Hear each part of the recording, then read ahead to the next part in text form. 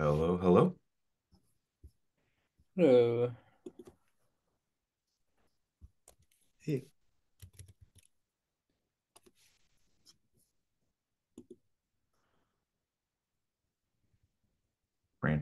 Frantically setting everything up for the things I'm supposed to show off. Like, oh yeah, should make sure that works.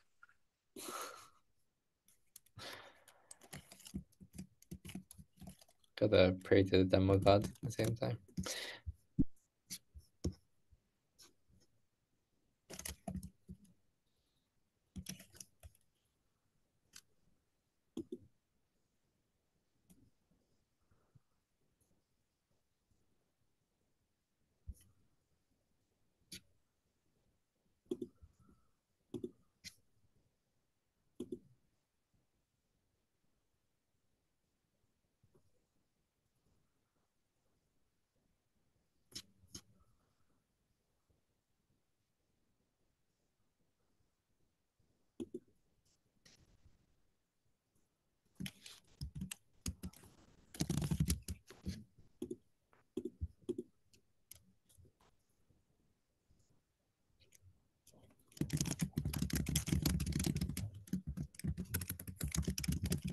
Yeah. Brandon, your keyboard's a little loud. I think No, that's you. yeah, that's me. And everyone, as you file in, please make sure that I've captured your name in the doc. Looks like there's a few people who've joined since the last time I went made a pass on that. I can never figure out like what goes into the mic anymore. I feel like different apps filter things differently. Yeah, or they use different microphones. Yeah. Like this is apparently using my webcam mic, even though I'm pretty sure I told it to use this mic that's right here in front of me. Let's see. Can you still hear me okay? Now that it's using the right mic. Hey guys, good afternoon, Hey, good Marco. evening, good morning. How are you? How are you doing? Good, good. How are you? Yeah, everything is fine. Yeah. Surviving. I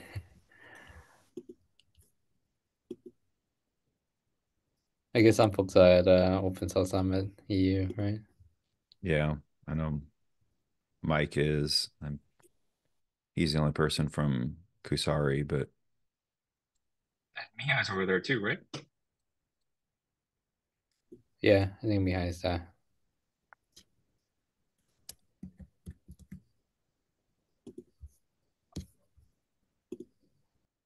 We'll wait about another 10 seconds. We'll get to five after, and then we'll start things for real.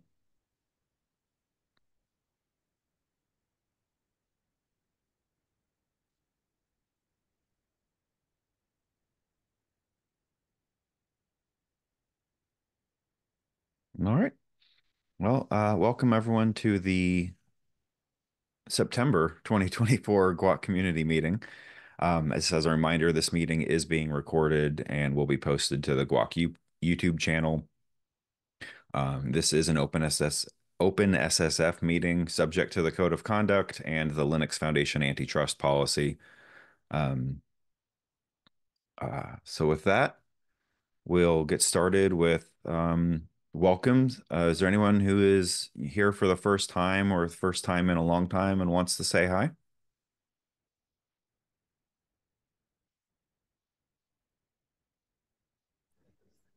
Hey, hi. I'll just quickly introduce myself. I'm Shreyas. I'm from GuideWire. I'm attending for the first time, but I think we meet with Parth on regular basis, apart from the community meeting. Glad to be here. It's great to have you here. Appreciate you joining for the first time. I hope we'll see you in the future meeting as well.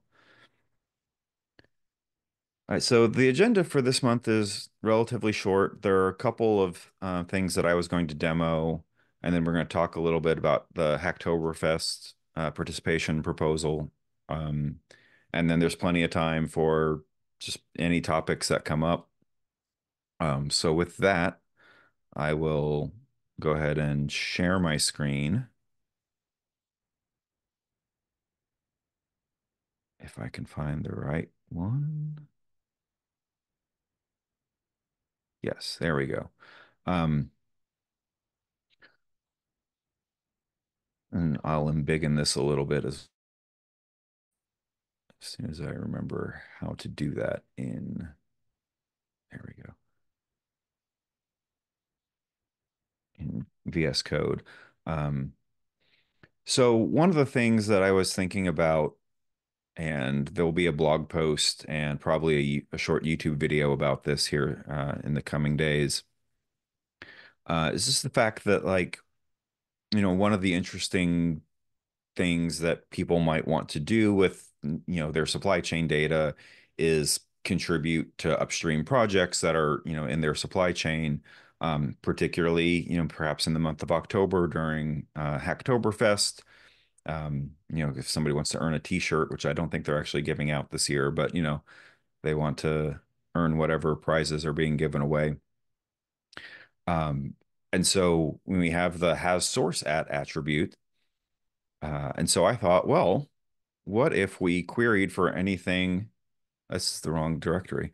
Um, what if we queried for anything that has source at, and then GitHub and GitLab are both participating source code forges, and they both have ways to search for things that are tagged with Hacktoberfest. So I wrote a script that I call Guactober, that basically just takes that query and does it. And so we'll see if my environment is properly set up. Go to the right directory or in my script. Oh, no, crap. So, yeah, demo gods were not appeased. Uh,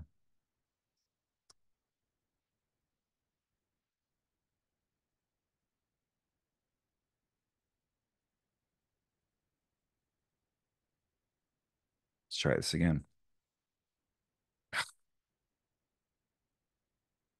All right. Well, I won't waste a lot of time trying to debug this but basically what it will do is just give you a list at the end. It prints out. So it grabs anything with has source at, looks for it, does it come from GitHub or GitLab, and then grabs from those forges a list of participating projects, and it just looks like, all right, of things in your GUAC database that have an has source at, which ones are in this list of participating projects, prints it out to standard out, and away you go. And so, I thought that would be, it's like, all right, it's not something we'd want to necessarily have by default in GUAC, but it's an interesting way to use the data, especially with Hacktoberfest coming up. It might be a way for people who are using GUAC or thinking about GUAC to look at it and get some value. And when I have my uh, Python modules installed, it works pretty well.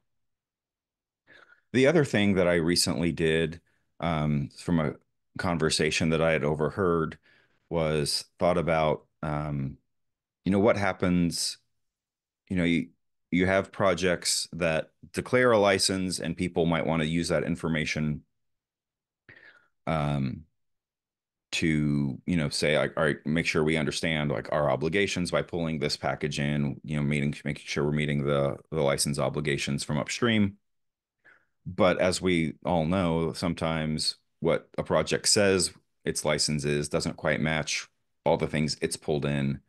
And so again, I wrote this time all by myself, wrote a GraphQL query that uses the relatively new, clearly defined support, looks for certify legal, and pulls out anything, all the discovered licenses and declared licenses for a particular package or source. And then this script basically like compares those. So for each package, it looks at the two. If they're not exact matches, it prints it out. And I think my GUAC environment is not fully set up yet because I remembered to start setting up my demo environment like 2 minutes before the call started. So pardon me real quick.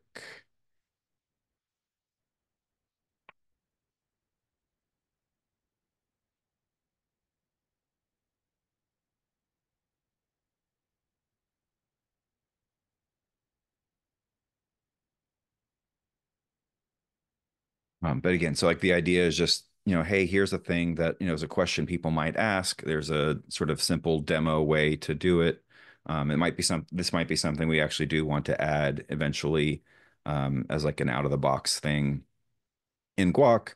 But, it's just a way to like, as an example, to give people like, hey, here's the way to get some quick value out of the data you have. And again, I'll be writing a blog post and making a silly little YouTube video on that shortly. Let's see. All right. This worked when I demoed it internally last week, so there's clearly something going on between now and then. Um, but yeah, so this one, go ahead. Sorry, quick question. Is there a plan to add it to the demo, to the demos also? I think it might be worthwhile just to like Yeah, so to show people how it can be used and so forth. that's a good question. Right now, this is in a separate repo that I created under my namespace just to have a place to store it. I would certainly be happy to put it in, because they both of these, I had to write a little bit of Python scripts to actually do things with the data. So it's kind of a question of, how much of that do we want to have versus just sort of having it as a blog post that people can reference.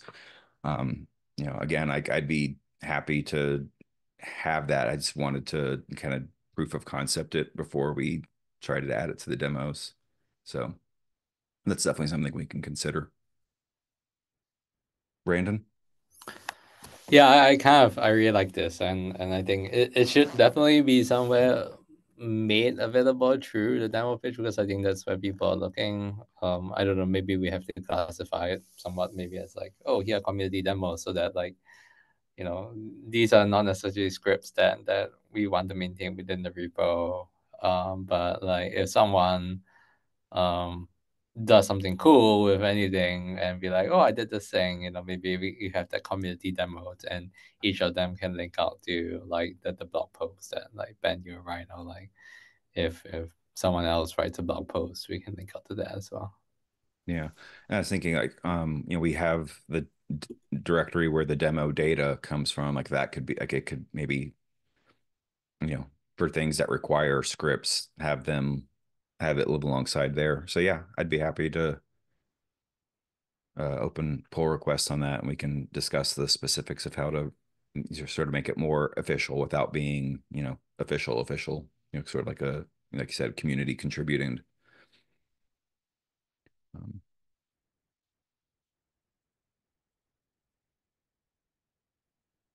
so yeah. Uh, so that was sort of the two things I wanted to share there, and I apologize that the demo doesn't actually work, but the blog posts will be more informative anyway. Um, the other thing that I did verify is working that we can share real quick is, for reasons that we are still trying to iron out. We haven't been able to cut a release for the GUAC visualizer. But we fixed a few things and merged a pull request that adds some new functionality. And the thing I wanted to show, and this is not my work, but I'm showing it because I'm here, is this package information window is a new feature. So as you select a package, it comes up on the chart, and then this one actually it should show some things, I think, but uh, again, this may be that the environment hasn't run all the certifiers yet. Um, but so, this is one of the things where, with the GUAC visualizer, it's kind of neat to see the relationships, but then getting information about the packages as you're exploring. I had a conversation earlier today. It's like, it's not necessarily useful for like serious production work, but it is really helpful for demos and for sort of like I'm not asking a specific question. I'm just kind of poking around because I don't know what to ask. Um, and so Parth and I have been making various attempts to fix the build process, because this has been, the visualizer hasn't had a release in a while. And so we are fixing one issue and then discovering the next one that crops up. And I actually just before the meeting started opened a pull request that adds basically CI builds on pull requests, so that hopefully we'll be able to do this without having to tag a bunch of releases that will never actually complete. Parth? Oh yeah, I was going to say this feature is a little bit old. I think we just trying to revive it and merge it in. Mhm. And probably the reason why it's not working is because we made some changes to the actual repo itself and then the API around it. So that might be the reason why it's not showing any SBOMs or vulnerabilities and such. So Yeah. I suspect that's the reason.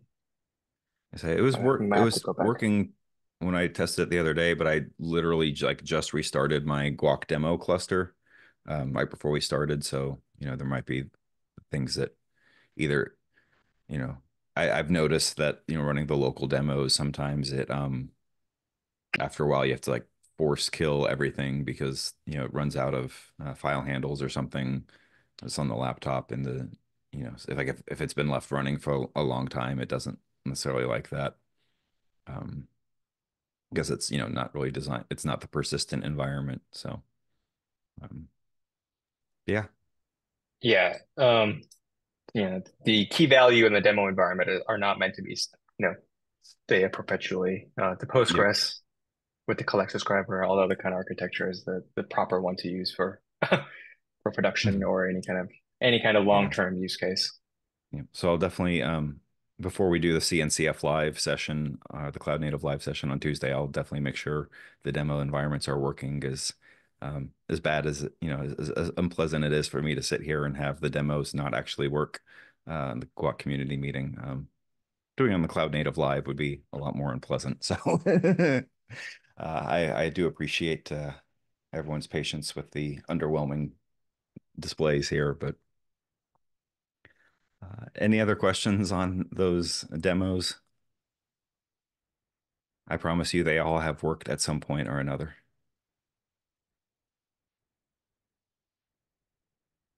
We believe you.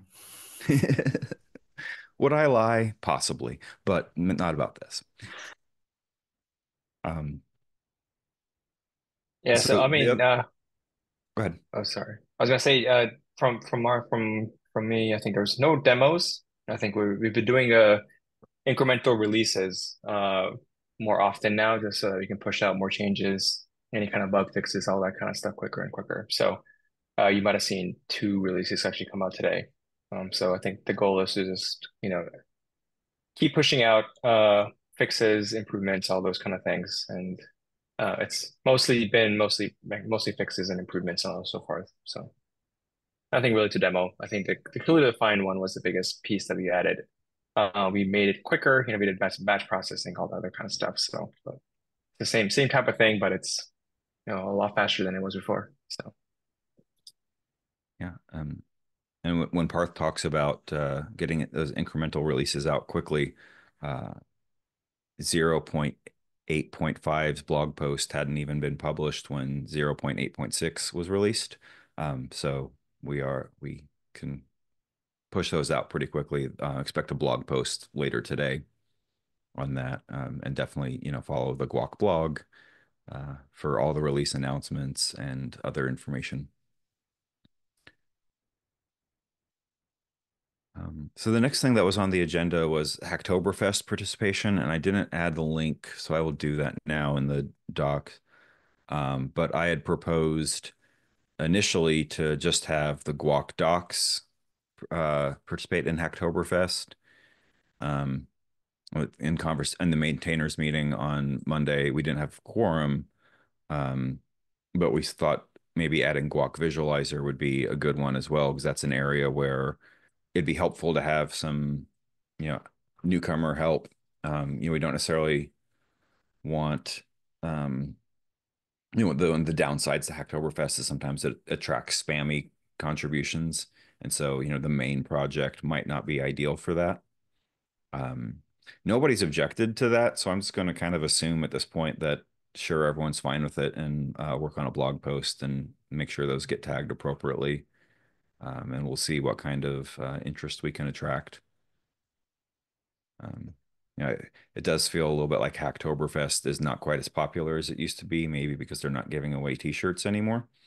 Um, but that could be a good way to, attract people to the community and, either as, one-time contributions, which are great, or maybe they'll like us and they'll stick around a little bit, which would be even better.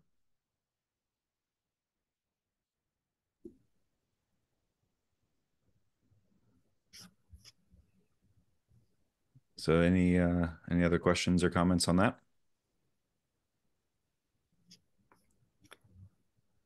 I think that sounds good. How would we? I'm not too familiar with Hacktoberfest. What would we have to do to make it easier for folks to engage in that? So the main thing we need to do is to tag, or well, it's not tag, add the Hacktoberfest topic to those two repos. Okay. Then it'll show up in the search that GitHub uses. And then, I've committed, and I think Mihai also volunteered to, keep a close eye on pull requests and work with, anyone who comes along to make sure that provide timely reviews and things like that.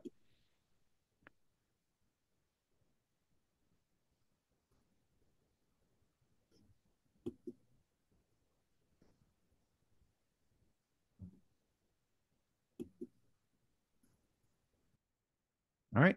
Well, that is the end of the prepared topics for this month. Does anyone else? We have plenty of time if somebody has other things on their mind, or if not, we can call this a shorter meeting.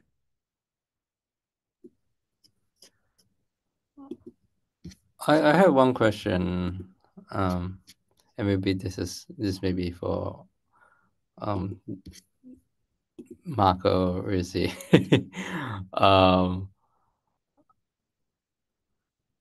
I know we talked a little bit about like the REST interface, and then you mentioned that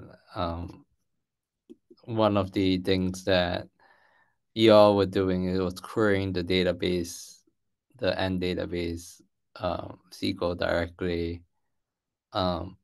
Is that like a pattern that you found? Like, is writing the SQL for that easy for what you wanted to do? So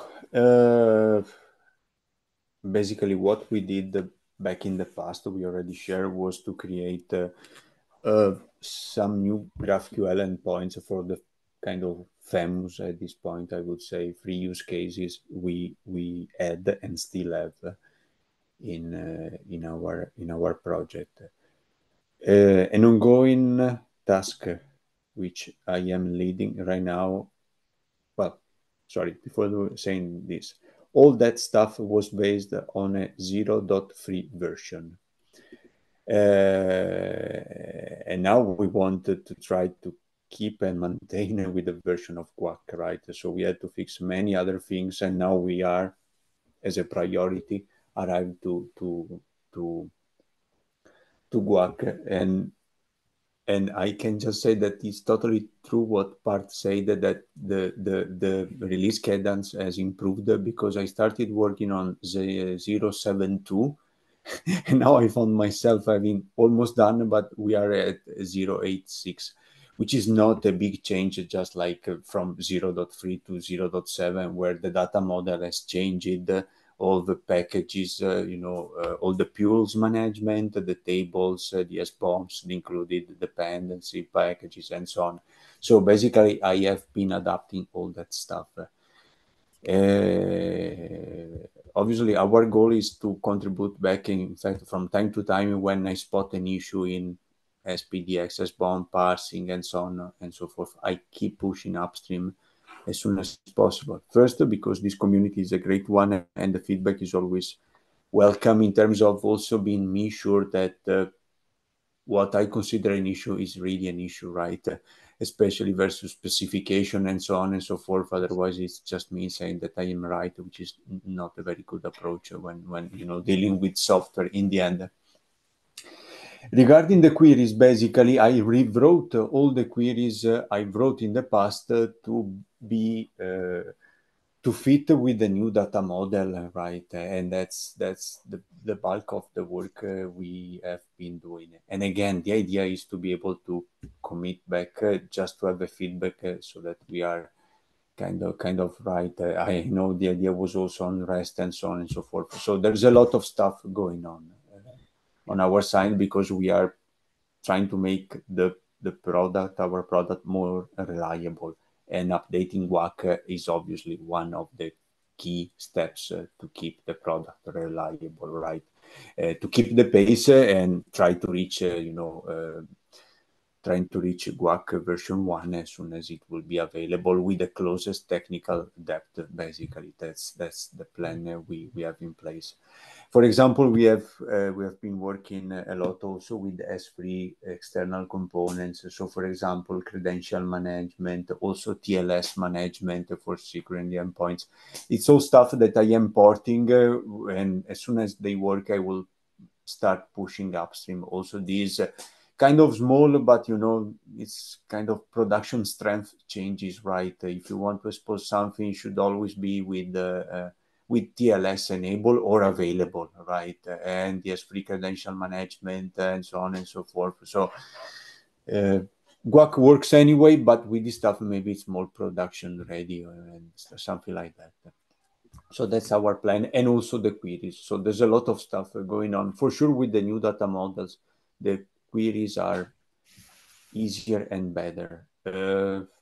I didn't extensively tested them yet, but for traversing the package to, let's say, to SBOM, I managed to have also a, let's say, native SQL recursive query, which ensures great performances because basically you defer to PostgreSQL the problem of optimizing the recursion, right? It's proper as SQL, fully compatible, nothing hard-coded, but then I'm still working to have it running once, so I'm celebrating before having before having one. So okay, it's also recorded. But yeah, that's well, that's the goal. Let's say I mean the recursive query to work. So that's basically where we are also with queries. So working a lot on this with always the idea of pushing back as soon as possible, both on the, let's say, on the pure data management side and also on these kind of production ready features that we had to implement and we want to share because we do believe it's a kind of common problem to solve. For example, enabling TLS everywhere, right? You won't go to production without TLS. Yeah. That's awesome. I'm super curious whenever you have something that's shareable for the query, because I know MDCas like had created the option to for the REST API to kind of do direct queries, and I'm kind of curious, like, oh, is that a possible path that we can take for some? Maybe some of these queries are easier to write in SQL, or maybe not. And so Well, the good news is that Ant supported everything I had to do. So, and again, it's standard SQL, but it doesn't mean that every framework supports having, the recursive capabilities and so on and so forth, right? Because there's in kind of, SQL frameworks, there's no SQL compatibility test, right? So maybe some features are not available and you have to go to hard code your query. The good news is that Enter has been supporting everything and working as expected at this point. So that's yet another plus one on Enter, which wasn't a decision that basically nobody in this meeting took, but still credits to Ivan that did really maybe not the best, but a good choice for sure. And I'm happy to have said this. That's recorded, and I'm not so sure he will see, but that's important in the end in a community meeting, to give credits also to initial contributors, even if not in the meeting anymore. yeah.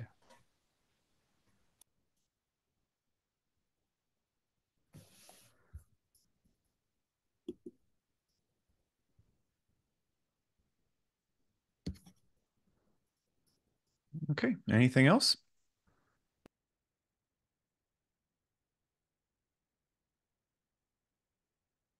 All right. Well, I'll just close as usual with the reminders of the upcoming events. And see the OpenSSF calendar to get the meeting details. But the next weekly maintainer meeting, which happens on Mondays, is of course on Monday. Um, on Tuesday, we'll be doing a Cloud Native Live where I'll show successful versions of the demos I intended to show today. And Parth will also have a demo, as will Soham from Purdue. So that'll be part of the Cloud Native Computing Foundation's live stream event. There is a post on the GUAC blog about that, so you can tune in live on YouTube or catch the recording later. The next GUAC time office hours, which we have every fortnight, is just an open, unscheduled, unagended meeting to talk about whatever. That will be next Friday, the 27th of September. And then, of course, the next monthly community meeting will be Thursday, the 17th of October. So I hope to see you all then. And until then, we'll catch you on Slack or on the mailing lists and around the community. Thanks, everyone. Thank you. Thank you.